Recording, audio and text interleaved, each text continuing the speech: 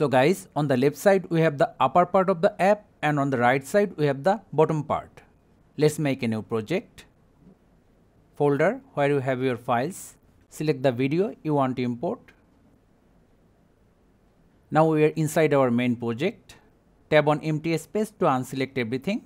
Now for the effect, select overlay.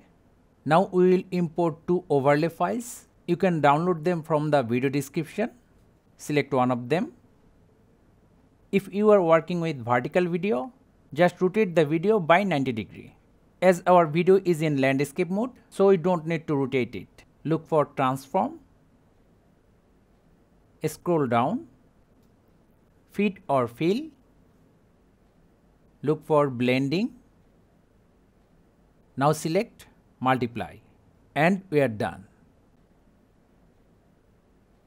Also you can go to adjustment and reduce the saturation a little bit so that our video looks dull, and that's all. So thank you guys for watching. Have a good day.